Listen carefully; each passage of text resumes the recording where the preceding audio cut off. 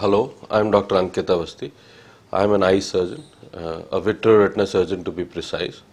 I've done my MBBS from Sri Devaraja's Medical College, Kolar.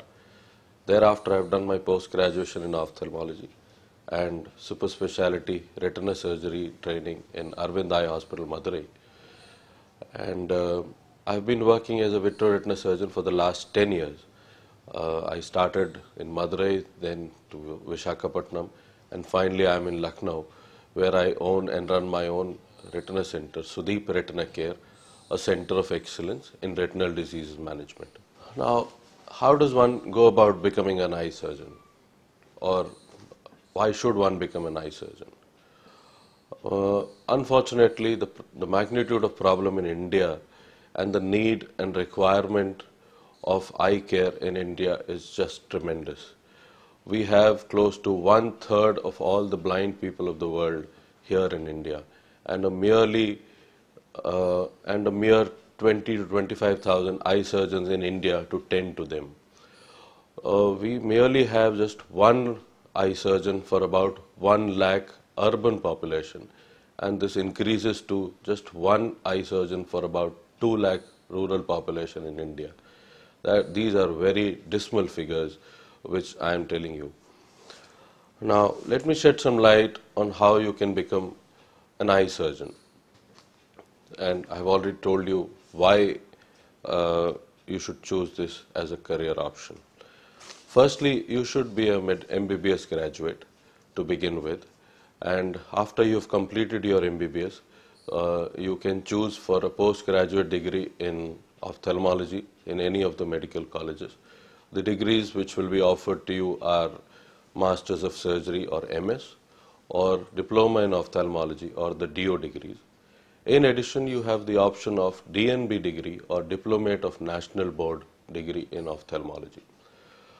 To begin with, during your MBBS course, you would have had enough ample opportunities to judge whether you have an interest in the subject, whether you have a surgical acumen and aptitude towards the subject, and do you have the single-minded dedication to become a good eye surgeon. Now, the diploma course is a 2-year course, which, like I mentioned, is the diploma in ophthalmology, 2-year course.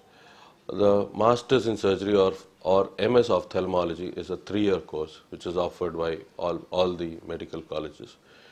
Now, all the universities to which your respective medical college is affiliated, at the end of the course, they will give you a degree of ophthalmology. It could be MS, DNB or DO, depending on which one you have chosen from.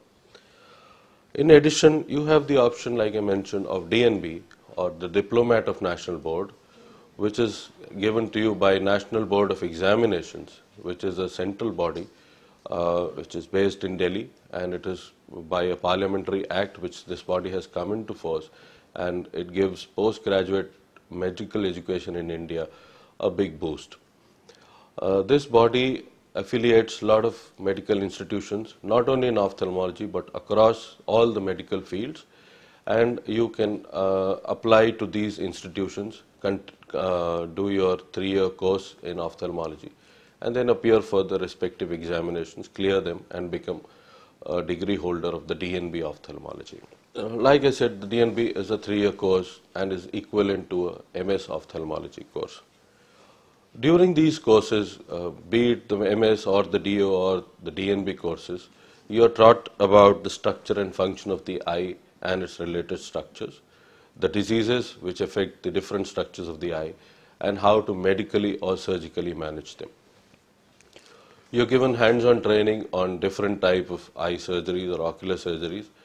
A big list can begin with cataract surgery or glaucoma surgery or retina surgery, or it could be squint surgery or pediatric cataracts in very young age children. So the list goes on and so forth. You can undergo training in any of these specialties later. At the end of the course, you are put through an examination, partly which is a theoretical examination, and then the practical examination follows. And once you clear these 2 examinations, you have finally conferred the degree. It could be MSD or DNB, whichever you have opted for. Further, after completing your post-graduation, you have a chance to go ahead with super specialty training in different fields. You could have chosen your field along your 3-year post-graduation.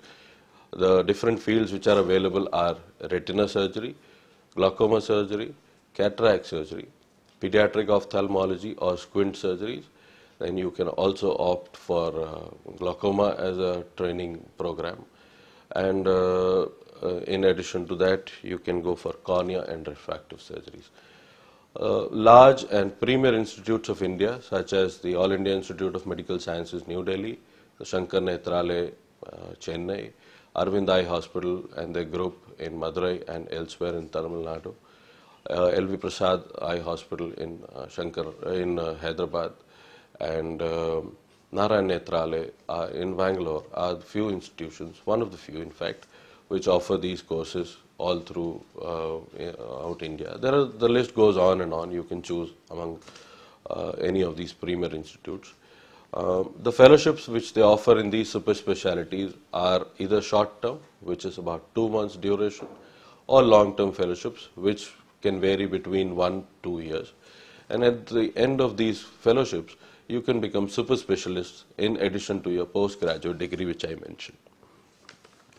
In case you wish to go abroad or overseas to work, in the US and the European countries, unfortunately, the Indian postgraduate degrees are not recognized on the face of them, and therefore you need to go there, clear the licensing exams first, and then redo your residency there, as the post-graduation is termed residency in these areas. And after the residency, once you've passed it, only then are you eligible to practice in these countries. So it would be a better option if you can, if these are the options you are choosing, if you have to go abroad, you should do it after doing your MBBS instead of after finishing your residency, because that will save you a good 3 number of years of doing your post-graduation here in India. Other countries such as the Gulf countries, they recognize Indian postgraduate degrees, and therefore right after your PGs, just by clearing their licensing exams, you can go to these countries and practice as an ophthalmologist. That definitely is a great option which you have. All in all, it's a great career option which gets you tremendous professional satisfaction. It gets you an opportunity to serve the society and the nation by way of treating your patients, not to mention the financial aspects of it, of course. And so all the best for a great career, and happy being an ophthalmologist. Thank you and a goodbye.